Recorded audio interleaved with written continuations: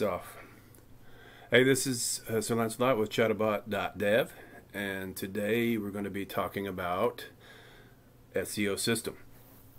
I use several different softwares to help me out with this system. The first one I use is Moz.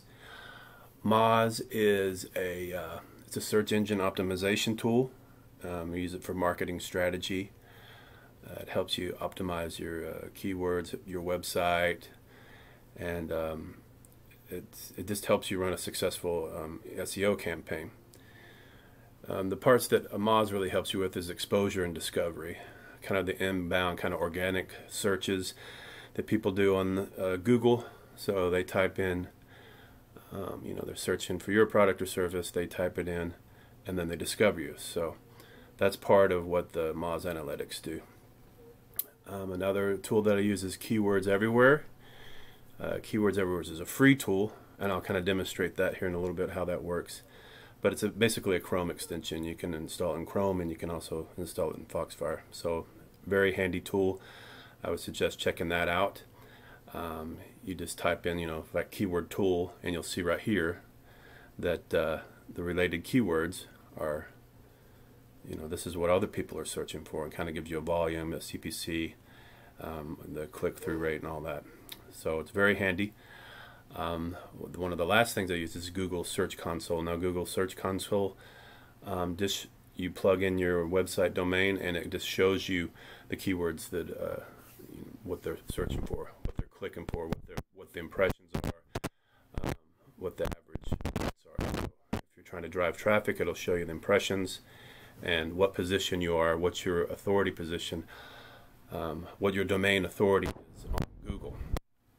So I just kind of want to show you, like here is a website called Visit St. Augustine, and I wanted to show you a little bit on how Moz works. So you can check your online presence with the Moz thing. So you just go in here, you put in your website, your name, your post, and it'll do an online search, and it'll kind of show you what you got good and what you don't got good. So if you see right here, their website, 67% is missing. So it looks like they have their profile filled out correctly on Google Search and Google Maps and Facebook, but there's a lot of other sites that they could have their information on. And if you're live. Yeah, I'm live. Thanks for.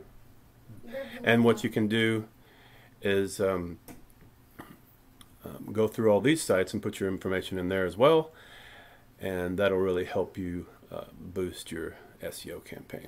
And I want to kind of show you, this is Keywords Everywhere, which is a fantastic Chrome plugin. That's what I was talking about earlier. Now we're going to go to this. The SEMrush is another excellent tool where you can do your domain analytics, your keyword analytics. This is a fantastic tool for researching your keywords, researching what topics are being searched for, what are the popular topics. You can research your competitors. Another one I use is Ubersuggest.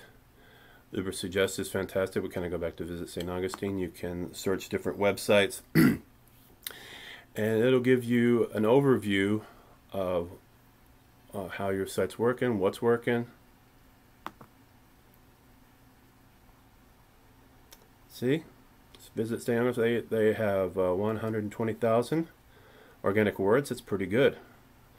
Organic monthly traffic, that's amazing. So they're really doing some good things here. So you can kind of see their rankings here. You can kind of see how many times they've visited there. Top rated restaurants is a popular article.